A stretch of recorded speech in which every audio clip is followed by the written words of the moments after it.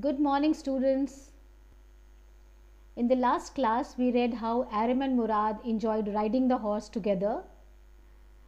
But somehow, when Aram tried to ride it all by himself, he could not manage it and fell off the horse. However, his cousin Murad is a skillful rider and manages the horse very well. And when he perceives that Aram is a little unhappy about the horse, he, like a big brother, calms and pacifies him by assuring that he is still a small boy and he will learn to manage when he grows up. So Aram feels relaxed, and in the satisfaction of riding the horse the next day, he returns home and eats a hearty breakfast. Hearty breakfast, he has a good quantity of breakfast. Now let's continue reading further. We start from page 6, the last fourth paragraph. That afternoon, my uncle Khusraw came to our house for coffee and cigarettes. He sat in the parlor, sipping and smoking and remembering the old country. Then another visitor arrived, a farmer named John Byro, an Assyrian who belongs to Assyria. Assyria is in the north of Iraq presently, or you can say the southeastern Turkey. He belonged to Syria and who out of lowliness had learned to speak Armenian. Now this poor man, he had none from his homeland there. Nobody knew his mother tongue. So he had adopted the language of the Armenians. My mother brought the lowly visitor coffee and tobacco, and he rolled a cigarette and sipped and smoked. And then at last, sighing sadly, he said, "My white horse which was stolen last month is still gone." Sighing sadly, he was very upset about it. He expressed his sorrow, his misery, that he had lost his horse last month and till date he has not been able to find it. I cannot understand it. So he is showing his helplessness. He says he is too confused and perplexed where the horse has disappeared. My uncle Khusraw became very irritated and shouted, "It's no harm. What is the loss of a horse? Haven't we all lost the homeland? What is this crying over a horse?" Now Uncle Khusraw, as usual, speaks his cliched statement, but this time there is an addition of words. Haven't we all lost the homeland? Now these words reflect his own agony, his pain. When he says, "Haven't we lost all the homeland?" His words here, they reflect his heartache, the ache on losing their homeland and now settling here. He's trying to actually convey here that this loss of their homeland is much greater than the loss of the horse. So he says, "What is this crying over a horse?" "That may be all right for you, a city dweller, to say," John Byro said, "but what of my surrey? What good is a surrey without a horse?" A surrey is a four-wheeled carriage which is driven by a horse. So he says that my surrey is lying without the horse. "Pay no attention to it," my uncle Khusraw roared. "I walked 10 miles to get here," John Byro said. "You have legs," my uncle Khusraw shouted. "My left leg pains me," the farmer said. "Pay no attention to it," my uncle Khusraw roared. "That horse cost me $60, the farmer said. "I spit on money," my uncle Khusraw said. He got up and stalked out of the house. Stalked out? He moved out of the house in anger, slamming the screen door. Slamming, shutting it with a bang, shutting it forcefully, and he went out. Now these words, Uncle Khusraw is again very aggressive and he moves out. But if we look at John Byro, this poor farmer is just trying to speak about his sorrow. He is trying to share his misery, his miserable condition with the people, the problems that he is facing because of the horse. But Uncle Khusraw remains unaffected. Rather, he shows his aggressiveness. So now, students, do you think This proves that Uncle Khusraw is a hard hearted and a very callous person, the way he conducts himself. Yes, the way he conducts himself does show that he's a hard hearted person. He has no emotions. Actually, it shows the way he said that we have all lost our homeland. It shows that Uncle Khusraw has also suffered many adversities in life. And these misfortunes of life have made him very hostile, very aggressive, and even impassive. Means he is not affected by these little things. My mother explained, he has a gentle heart, she said. It is simply that he is homesick and such a large man. So now the mother supports, she endorses that this Uncle Khusraw, though behaves in a very aggressive manner, he is a very generous man. He is simply homesick and such a large man. Large man means he's got a large heart. He's a very generous man. The farmer went away and I ran over to my cousin Murad's house. He was sitting under a peach tree trying to repair the hurt wing of a young robin which could not fly. He was talking to the bird. It shows that he was an animal lover. He could manage the horses. Now he was talking to the birds. What is it? He said. The farmer John Byro, I said, he visited our house. He wants his horse.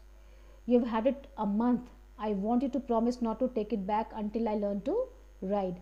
Now see the innocence of Aram. He says just because he wants to ride the horse, he forgets that they have done something wrong.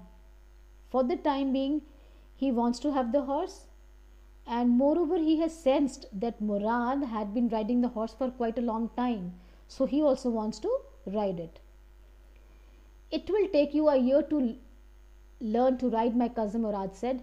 We could keep the horse a year, I said. See his innocence. My cousin Murad leaped to his feet. What? He roared. Are you inviting a member of the Greglonian family to steal? The horse must go back to its true owner. When? I said. In 6 months at the latest, he said. So he's being very goody brother, and he says, okay, we can keep it for 6 months. He threw the bird into the air. The bird tried hard, almost fell twice, but at last flew away high and straight. So he had helped that injured bird. Early every morning for 2 weeks, my cousin Murad and I took the horse out of the barn of the deserted vineyard, where we were hiding it, and rode it every morning. The horse, when it was my turn to ride alone, leaped over grapevines and small trees and threw me and ran away. So even now, after 2 weeks, he could not manage the horse. Aram could not manage the horse, and every time he tried to ride it all by himself, every time he was thrown. Nevertheless, I hoped in time to learn to ride the way my cousin Murad rode. So he did not give up. He was still hopeful of learning. One fine morning, on the way to Fedzwa deserted vineyard, we ran into the farmer John Byro, who was on his way to town. Let me do the talking, my cousin Murad said. I have a way with the farmers. So now this shows that Murad is very confident. He is very fearless, and like a mature person, he says that I would tackle the situation. Good morning, John Byro, my cousin Murad said to the farmer. The farmer studied the horse eagerly. Good morning, son of my friends, he said. What is the name of your horse? My heart, my cousin Murad said in Armenian. A lovely name, John Byro said, for a lovely horse. I could swear it is the horse that was stolen from me many weeks ago. May I look into his mouth? Of course, Murad said. Now Murad is very polite because he does not want to invite any trouble. And he knows that he has stolen, but shows no sign of guilt or fear. He looks straight into the eyes of the fear here. Here the fear is of John Byro, but he knows he is smart enough and he knows how to wriggle out of every situation. So he politely says, of course. The farmer looked into the mouth of the horse. Tooth for tooth, he said. I would swear it is my horse if I didn't know of your parents. The fame of your family for honesty is well known to me. Now he says tooth for tooth. When he observes the horse closely, he finds that every particular of this horse resembles his horse. He says it is same as his horse. Now John Byro could recognize his horse, but he did not react. He was a very gentle man and not impulsive. He says, I would swear. He is ready to swear that the horse belonged to him. But being a mature person, he acts very prudently. He did not want to put the boys or their family's name to shame. So he says, the fame of your family for honesty is well known to me, yet the horse is the twin of my horse. So very politely says, well, it seems as if this horse is the twin of my lost horse. A suspicious man would believe his eyes instead of his heart. Now, a suspicious man, he says, if I had suspected you, perhaps I would have said this is my horse. Well, I am not suspicious. I don't believe my eyes, but I believe my heart. Now, here again it shows that John Byro is a very sensible man, indeed a sensible man. Neither did he humiliate or call them names or shout at them. He politely said he chooses to believe his heart and not suspect them because he knows their family values. So he says, no, this horse is just a twin of my horse. And he leaves by wishing them, good day, my young friends. Good day, John Byro, my cousin Murad said. Early the following morning, we took the horse to John Byro's vineyard and put it in the barn. Now, John Byro left with a greeting for a good day, but this act, the way he interacted with them very gently, this act made the boys realize that they had done something wrong. So early morning, they took the horse to John Byro's vineyard and put it in the barn. The dogs followed us around without making a sound. So that means their conscience pricked them, and now, not to hurt the sentiments of John Byro, they put the horse back. The dogs, I whispered to my cousin Murad, I thought they would bark. They would at somebody else, he said. I have a way with the dogs. It very clearly, confirms that Murad is an animal lover. My cousin Murad puts his arms around the horse, pressed his nose into the horse's nose, patted it, and then we went away. That afternoon, John Byro came to our house in the Surrey and showed my mother the horse that had been stolen and returned. I do not know what to think, he said. The horse is stronger than ever, better tempered too. I thank God. Now, John Byro has emerged as an amiable person, a courteous fellow, a man of noble temperament. He handles everything so graciously and so gracefully. He says that the horse has grown stronger and better tempered. He knows that his horse was stolen by these boys, yet he appreciates to the mother and says that his horse has been looked after well. He does not mention or disclose who had stolen it. And my uncle Khusraw, who was in the parlor, became irritated and shouted, Quiet, man, quiet. Your horse has been returned. Pay no attention to it. So Uncle Khusraw answers in the same manner and does not let Byro continue to speak. That brings us to the end of the story. So students, what do we gather from this story? Now the young boys had fallen a prey to the temptation, though they did not have any ill intention, but they used the horse, and somehow when they felt that they had done something wrong, what helped them come out of it was their family values. These values helped them take a decision. They knew they could not put their family name at stake, so they left the horse to the rightful owner. You can say their thought and action was very clear. Now, secondly, if we say They felt responsible also, because now when the family pride and honor was at stake, they could not go wrong at all. We move on to the questions now, students.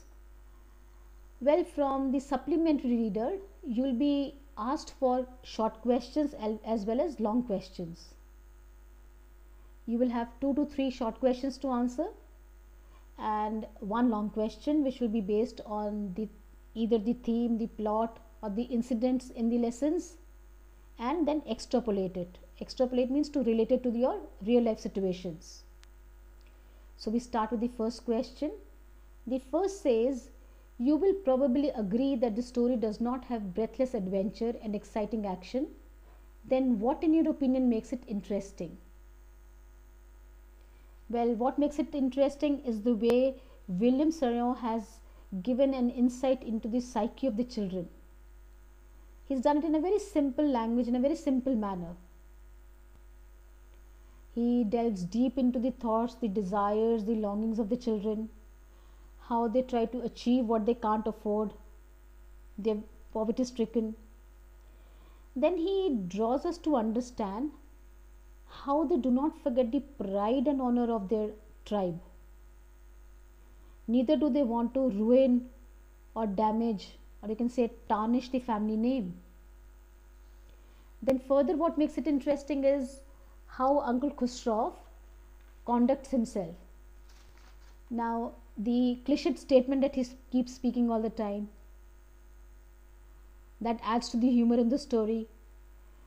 Then, through his cliched statement, we do feel that he's a man of bad temperament, yet his goodness, his generosity is reflected through the words of the other character, that is Aaron's mother. So all these things make it interesting. Question number 2. Did the boys return the horse because they were conscience stricken or because they were afraid?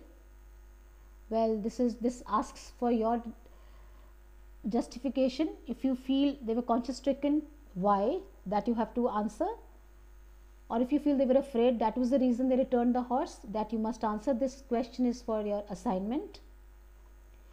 Question number 3 says, one day back there in the good old days when I was 9 and the world was full of every imaginable kind of magnificence and life was still a delightful and mysterious dream, the story begins in a mood of nostalgia. Can you narrate some incident from your childhood that might make an interesting story? Well, definitely you would have plenty of stories to narrate. So you've already seen your photographs of your childhood. You will remember you will recall certain incidents. Try to recollect some interesting ones and write them down. The question number 4 says the story revolves around characters who belong to a tribe in Armenia. Murad and Aram are the members of the Groglanian family. Now locate Armenia and Assyria on the atlas and prepare a write-up on the Groglanian tribes. You may write about people, their names, traits, geographical and economic features as suggested in the story. Well, attempting this question will definitely enhance your knowledge to a great extent. Do try this. This says to try to show your artistic skills, to show your creativity by drawing. The horse stood on its hind legs, snorted and burst into a fury of speed that was the loveliest thing I had ever seen. These lines could be an artist's delight. Try to draw a picture as depicted in the above lines. So draw this picture and show your creativity and your artistic skills. Now students, this brings us to the end of the lesson. You will have 2 more questions for the assignment, which you will be given through the WhatsApp group. So thank you.